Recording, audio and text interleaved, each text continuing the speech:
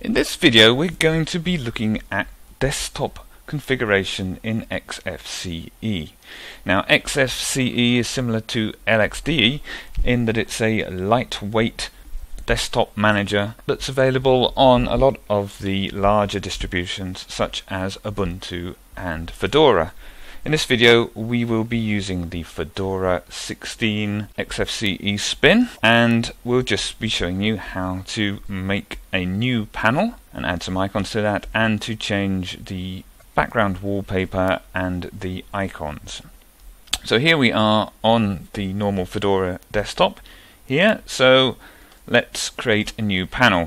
First thing we need to do is put our mouse down over an existing panel. I'm just going to use the bottom panel here, although I could use the top one. I'm going to do a right click and I'm going to go to the panel option, panel preferences.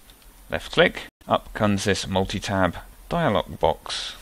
So you can see at the moment we have two panels created, panel 1 at the top and panel 2 at the bottom. I'm going to create a third one by clicking on this plus icon here.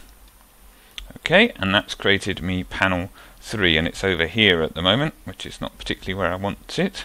So I'm just going to drag it across to where I want it, which is down on the side here on the right. And then at the moment, if I add icons, they're going to go left to right here because it's in horizontal mode, so I'm going to make it a vertical panel. There we go. So this also allows you to change the size and the length of the bar. So I'm going to make it a little bit bigger. But if we have this option here, it'll automatically size it to the number of icons that we have in our bar, so that's fine. If we go up to the second tab here, labeled Appearance, we can change basically how the background of the panel looks. So if I click in here and choose, for instance, a solid color, I can also choose an image. But in here, I can just click and choose a different color. At the moment, I'm going to click on this pipette and just pick up the color down here. Yep, that seems okay to me, kind of a sand color, and I'm going to click on OK, and you can see my background changes immediately to that color. Over here in the third tab, labeled Items, is where we actually add the icons within the panel. So I'm going to click down here on this plus to add my first item. So what we get is a scrollable list of the available icons that we can put in that panel. So I'm going to start off with let's have the launcher and click on the add button, and let's have the battery monitor, the brightness control, and the clock. Then when I've finished adding my icons, I click on the close button. You can see my icons listed down here, and you can also see them appearing in the panel there. If I don't like the order I put them in, I can click on the particular item and click this down arrow to move it down, or indeed back up again here. If I decide I don't want a particular icon, I can just select it and click on the minus button to delete it. Okay, I'm asked to confirm the deletion. I click on the remove button and it's gone. So if I wish to add in a new icon, of course, I can just click back on the add icon here and choose something different to replace it. Let's take the dictionary. And click on the add, and I've got another free space at the bottom. Let's take the date and time, and there we have it. There's our little panel, and that will remain on the screen ever present unless we go back to this display tab and click this option, automatically show and hide the panel. So if I click that, what you'll find is the panel disappears until I move my mouse into that region. Obviously these things are all clickable now. If I want to go into the dictionary, I can just click on that icon and use the dictionary. Okay, so that's adding a new panel, and changing an existing panel is exactly the same. If you put your mouse over it, click the right mouse button, go to the panel preferences.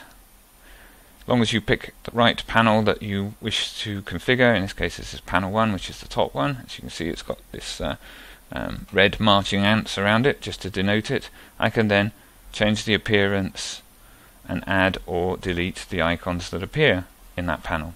I'm not going to do that now, so I'm just going to close. One other thing we can do is, if we right click anywhere on the desktop background, is that we can select the desktop settings, and this allows us to change the background wallpaper, the size of the icons, and how the icon text is displayed. So here we are. We've got a number of default wallpapers that we can choose from. If we want to add an image of our own, we can click on this plus icon and navigate to the image. I'm just going to choose this one for the moment, Xfce Turbulence. Okay, so that's putting a new image. I can actually click down here and change the color if I want to change it to a different color and apply it. And I can change the color saturation down here if I don't like that. See if I can get to something a little bit more. Oh, wow, that's rather intense. Okay. Right, that's quite a nice color now. Or I can use the brightness slider to make it darker or lighter as I prefer. Okay, I think I'm going to leave it round about there. So that's changed our desktop wallpaper.